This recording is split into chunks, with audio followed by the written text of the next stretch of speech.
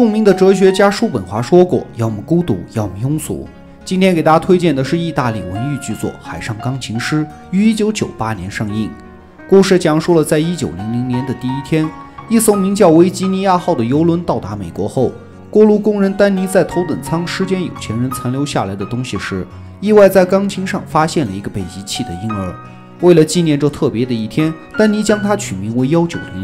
并独自将他抚养长大。然而好景不长，在一次远洋深处的暴风雨中，丹尼不幸被机器砸中意外丧生。只有8岁的1900再次成为了孤儿。如今他已经在美洲和欧洲之间穿梭了50多次，但是从来没有下船踏上过陆地。对于这个世界而言，没有任何一个城市、医院、监狱有过他存在的痕迹。他没有祖国，没有故乡，也没有亲人，大海便是他的摇篮。丹尼死后，船长要将1900送到孤儿院，但是翻遍了整艘船也找不到他的踪迹，大家都以为他失足掉入了海中。在邮轮起航后的一天深夜里，头等舱里毫无灯光的舞厅传来了优美的琴声。被惊醒的人们穿着睡衣，循着音乐前往，发现竟然是一个满脸污垢的小孩在演奏。没错，他就是1900。没有人知道他是何时学会钢琴的，但船长走过去告诉他所做的这一切完全不符合规定的时候，1900很不屑地说道：“去他妹的什么规定吧！”从此1900展开了在海上演奏钢琴的旅程，也吸引了越来越多慕名而来的旅客。19年后，小号手麦克斯加入了游轮的伴奏乐队。在一个被暴风雨肆虐的夜晚，小号手正被颠来簸去的船只弄得呕吐不止的时候，1900优雅地把他带到了钢琴上一起坐好，然后松开琴刹，跟着在木地板上四处滑动的钢琴演奏起来。钢琴随着海浪的颠簸滑向四周的玻璃门，在千钧一发的时候又悠悠地滑了回来。而1900的目光从未离开琴键，好像已经魂归他处。小号手这才意识到，他不是在弹奏这架钢琴，而是用音符随心所欲地去驾驭它，去和海洋融为一体。1900带着小号手肆无忌惮地划过客舱的过道，一直到撞破了船长的卧室才停了下来。之后船长处罚他们去锅炉房加煤炭，两人因此有了更多的了解，成为了很好的朋友。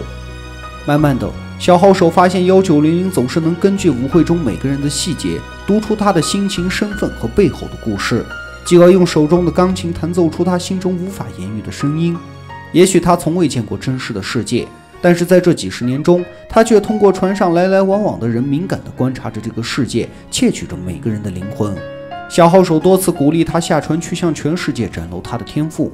1900知道那会给自己带来巨大的物质回报，但是他并不羡慕，金钱名利对于他来说一文不值。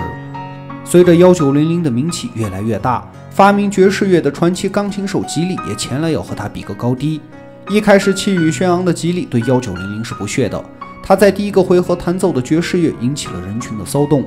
确切地说，他不是在弹，是在滑，就像一条丝质睡衣从女人的身上滑下来一样。可1900对这场决斗根本不感兴趣，所以只弹奏了一首愚蠢又烂调的曲子应付了事。到了第二个回合，吉利坐到钢琴面前，涌出了一阵让在场所有人都落泪的音乐，包括1900自己也哭得稀里哗啦的。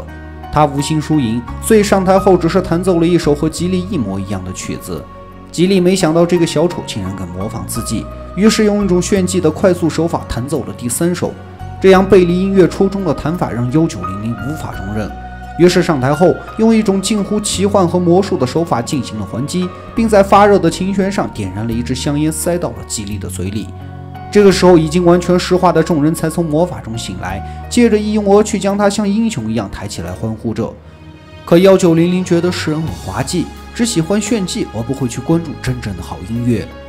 自此后1900是如日中天，在给唱片公司录制个人专辑的时候，他意外遇见了一个神情忧郁、气质淳朴的女孩站在窗外。感动之余，他创作出了有史以来最愉悦曼妙的音乐。虽然这张唱片能让他一辈子不愁吃喝，但1900毅然决然地拿走了这张唱片，要送给那个心仪的女孩。可他尝试了几次都没能成功。随着女孩下船离去，1900还是没能鼓起勇气向她告白。回到船上后，他将价值不菲的唱片丢进了垃圾桶。7年后的某一天，1900决定下船去寻找那个女孩，但他走到船梯中间的时候，忽然像踩着屎一样停住了。他看着这个陆地上的世界，沉思良久，然后带着一丝诡异的笑容转身返回了维吉尼亚号。没有人知道当时是什么样的思绪越过他的脑海，让他做出了这样的决定。1933年，小号手离开了维吉尼亚号，自此他再也没有1900的消息。很多年后，穷困不堪的小号手得知维吉尼亚号即将要被拆解炸掉的时候，就急忙赶去阻止，因为他坚信1900不会离开那条船。果然，他在千疮百孔的维吉尼亚号中找到了1900，并邀约他一起下船组建乐队。可1900认为生活在陆地上的人们面临着无穷无尽的选择和欲望，根本找不到世界的尽头在哪里。那台钢琴是属于上帝的，他自己只有在船上才能通过有限的琴键去看见无限的世界，去触摸他的真理和幸福。所以他宁愿舍弃爱情，舍弃生命，也不愿意失去自己的世界。最后1900和这艘船一起被炸毁，小号手没有加以阻拦，因为音乐就是1900的人生，这是他最好的结局。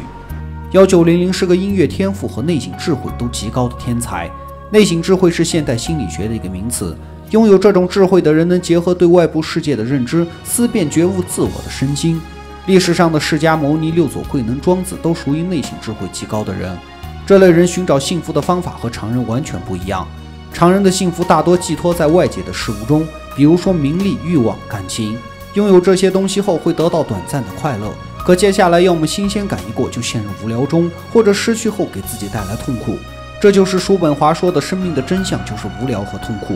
依托花花世界带来的快感是转瞬即逝，根本不可能带来真正的幸福。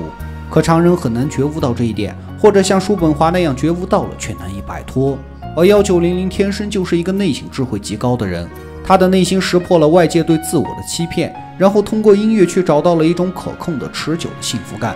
他很清楚地意识到，陆地世界的名利和荣耀只是一种负担，那些无穷无尽的欲望和选择将会让自己终日活在痛苦之中，所以他始终不愿意下船。只有爱情曾差点把他卷入花花世界，但是在下船那一刻，他完全顿悟了，决定遵循自己的内心去活着。只有在船上，他宁静的内心才能通过音乐找到真正无限广大的世界。所以他的孤独是常人无法理解的幸福。如果你觉得他可怜，那是你以为他会像你一样寂寞。实际上，寂寞是一种病，孤独是一种境界，是一种自成世界的独处，是自成体系的圆融状态。